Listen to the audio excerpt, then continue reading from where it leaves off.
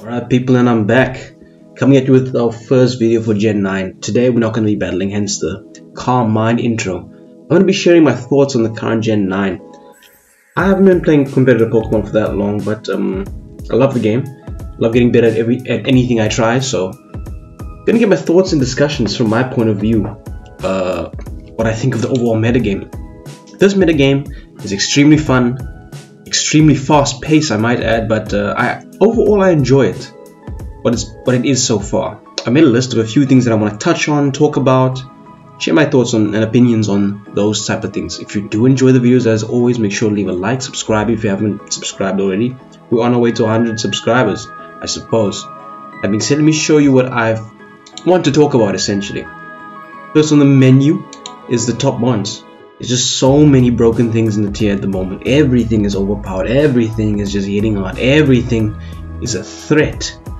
But these are the guys I've considered the most broken of all. Roaring Moon, especially with that new item, Booster Energy. Elephant Hero is just broken beyond measure. I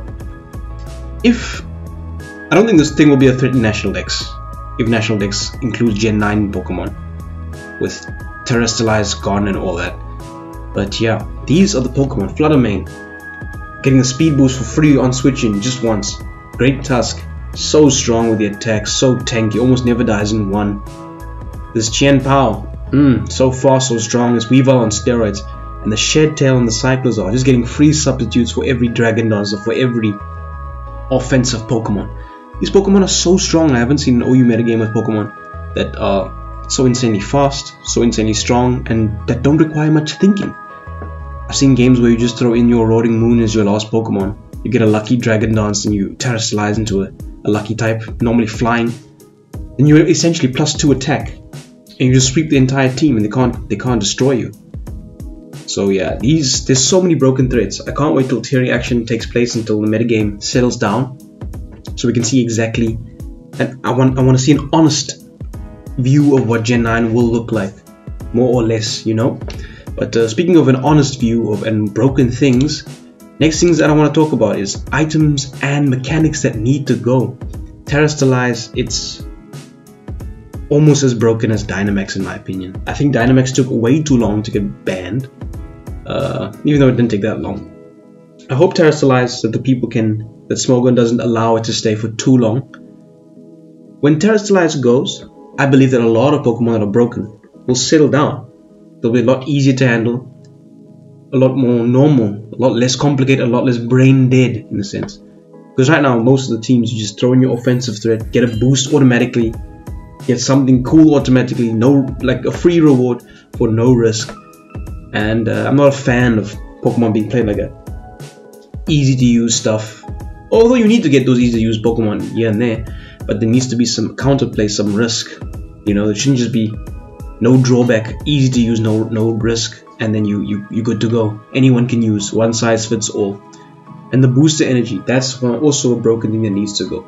It's not fair that something can just come in, get big for no reason, for free, with no drawback, even if it's only single use. It's quite difficult to force out a Pokemon that's got Booster Energy. It's got its energy boosted to the sky. And small players will do what small players do. They will EV and IV their guys to boost the right stuff. They'll send their guys in at the right time, boost at the right time, Terrestrialize to the right type, and just sweep the game. As easy as that.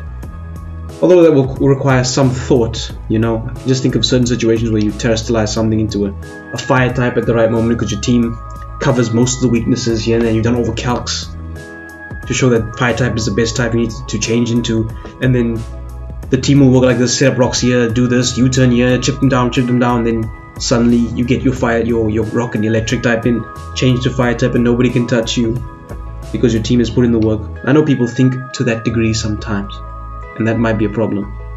So Booster Energy and Terrestrialize have to go. It's not healthy in my opinion. It's like rule changing essentially. And I'm not a fan of rule changing. Like imagine in football, English football, there was a rule where for 10 minutes your forwards could start dribbling the ball with their hands if they wanted to, or picking the ball up and passing it like a rugby ball. Just for 10 minutes, you know, or just for 1 minute even. That would be broken. So I consider Terrestrialize in that regard. It's rule changing. Same with the booster energy. These need to go as soon as possible so we can have some honest Pokemon games going on. Okay, just a quick heads up. I just thought I'd quickly share battle with you because I've been dropping big words like Terrestrialize and turning into fire type. Some people might not know exactly what we're talking about. That being said, I'll show you just now after this turn proceeds. I'm not really too worried about the results and the outcome of the battle. Good play by the opponent, but this little button here, Terrestrialize, you get to choose what type your Pokemon essentially transforms into. I chose this one to be a ghost. If you don't choose, it will just choose one of your stabs at random, I believe. But once you transform, you turn into that type and you gain the same type attack bonus, or your ghost moves get improved. But you don't lose the bonuses you had from when you were ground and fighting type, as I am here. That being said, that's what Terrestrialize is. Can't believe I was faster. Let me just rapid spin sweep this fool. It's the power of these Pokemon. A defensive Rotom just getting dropped, one miss, game over. Essentially game over. There's nothing they can go for that can catch up to me. That being said, I'm not here for the battle, I'm not here to talk about the game. I'm here to talk about Terrestrialize. Let's quickly there.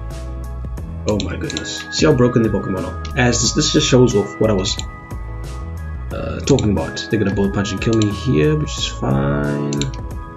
Come with this guy and sack this guy, which is cool. Now, see, I can turn this guy into a normal type as discussed. So you basically change your type. So hopefully that explanation helps a little bit as to what Terrestrialize is and what it's about. And then again, the booster energy, if you didn't know what I was talking about, I know not all my fans play Pokemon. Let me discuss this part as well. Booster energy, it's a consumable item and it boosts your highest stat upon switching. My highest stat turns out to be speed, so I'm +1 speed essentially. Don't show on the stats bar, but essentially I'm running with +1 speed. My speed is increased by 50%, and I can turn this thing into a regular ghost type. So they're gonna go Sizzle here, and should I Terrestrialize? I don't think I have to, but I will not.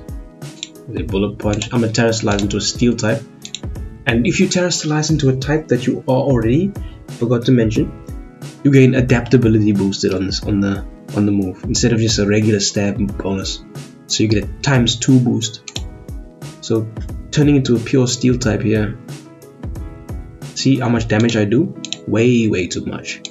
I still might lose the game, sadly, unless let's just see if Sizzle can just smoke him as I lose. Oh, how nice, how fun. Draco Meteor about to put me in a hole because my attack stack was higher. I'm gonna lose. Acrobatics. That's Pokemon for you folks. Anyways, back to the video. That being said, Skull, we love it, we hate it, but we need it back. A lot of broken stuff are broken because the defensive Pokemon can't threaten them, and it's a problem.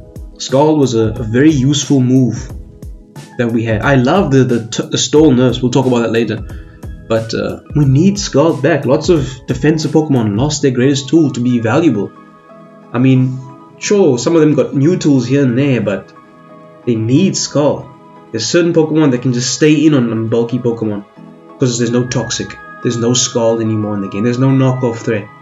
It's a problem. We need those moves back. Apparently we're not going to get them, so oof. I love it and hate it at the same time. I'm more of the offensive minded Pokemon player, so I lean more to offense than to defense. So I'm leaning to more towards the side of I love this. Stop burning me. Stop getting lucky with the 30% chances. But it's still something we need, you know. You can't just almost autopilot. Like, this is my opportunity with no risk. You need to take some risks here and there in Pokemon.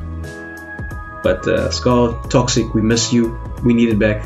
Don't think we're gonna get it. If we don't, so be it. We'll make do without it. As long as Terrestrialize and that other nonsense goes. What else was there? Other cool things that I think of the gen. The Pokemon are so cool. Nice designs, nice stats, cool abilities. I just thought I'd highlight a few Pokemon that are nice, like this Chi-Yu, Sea Titan. Oof, the Belly Drum with the snow boost to ice types. So cool. Cool new moves in the game. Slowking getting this chilly reception move, just switching out and setting up the snow, boosting the ice types. Garchomp and Quagsire. Quagsire, of all things, getting spikes. Toxic spikes. Garchomp getting spikes and rocks. Oh, it's so good. Cool new abilities, like this Earthworm. Getting the Earth immune to steel types. Wow. Cool moves, cool abilities. They've really outdone themselves this generation. Very, very nice. I can't wait till the dust settles, like I said, until the PU tier is established. That's when I consider the dust settled. The PU tier established with all available Pokemon.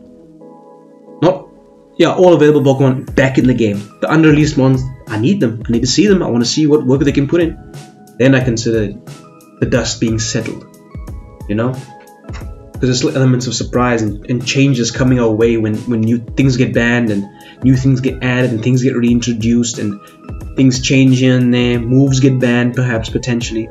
But yeah, love the new moves. Love the new distribution of moves. Love the new mechanics, such as new mechanics such as Shed Tail and Snow boosting Ice type defense. I love those mechanics.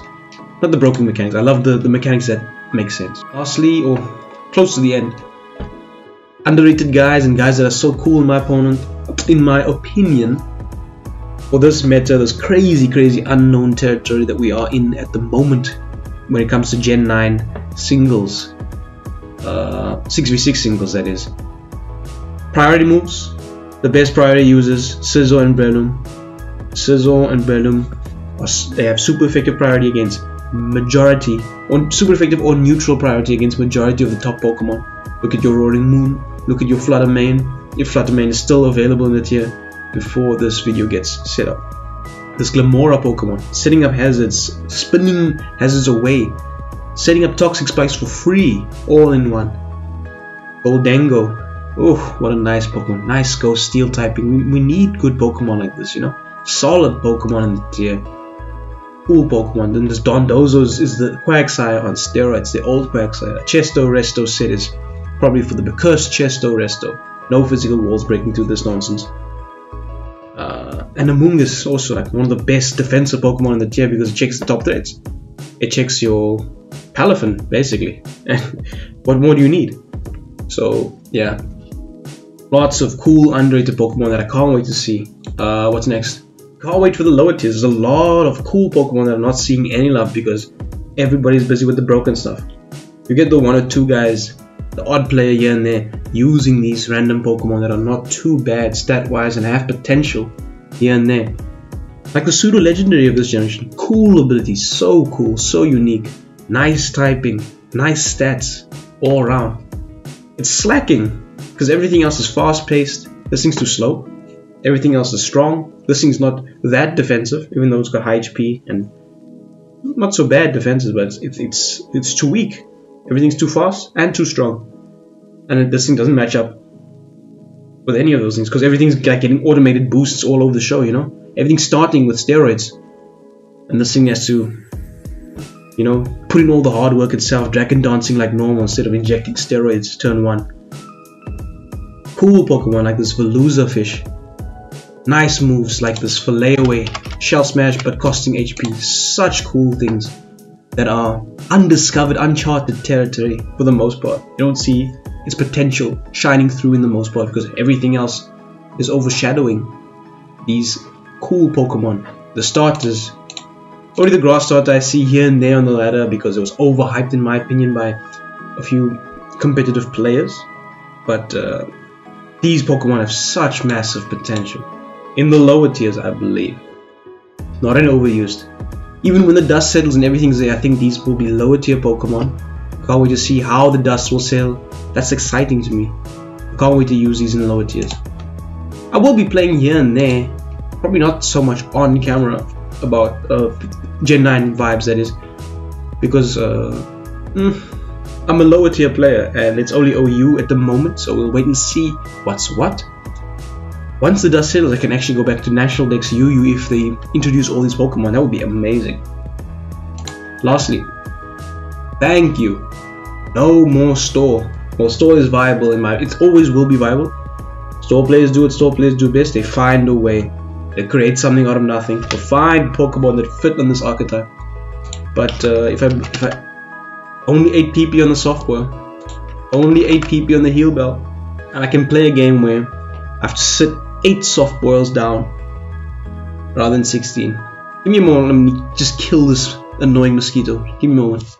Alright, and I missed. But I will find that mosquito again and I will kill it. That being said, thank goodness, no more long, drawn out, boring games. So thank you. Store took a nice, well-deserved hit, in my opinion. But as stated, Store will do what Store does best. The Scarlet nerf and the Toxic nerf also significantly weaken Store for now, if not forever. Which is perfect. I love it. Thank you for that. I don't think anybody on the internet loves seeing long, drawn-out games. Not for the faint-hearted. It's quite shameful in a sense also. So everyone loves seeing Store being destroyed. So I'm happy for this. That's my thoughts. Kind of quick impressions on Gen 9. Not too in-depth, if you will. Let me know in the comments what your favorite things are about Gen 9. Let me know in the comments what you think top Pokemon are for the generation. I've listed not my top 6, but just ones that I see on the regular that are putting in easy work, good work. And let me know what you think about the future of Gen 9. What do you want gone? What do you want to see? What do you want back? What are you excited for in the future? Let me know in the comments down below. But if I don't upload videos daily, because I haven't been uploading daily lately, don't worry, I'm still around. For those of you who are wondering. If you did enjoy the video nonetheless, thank you for watching. I ask that you leave a like and subscribe. We will be doing a lot more of these. Thoughts, videos and battles coming soon. Until further ado, Louis B. Vault switching out, hitting the lights. Thanks for watching.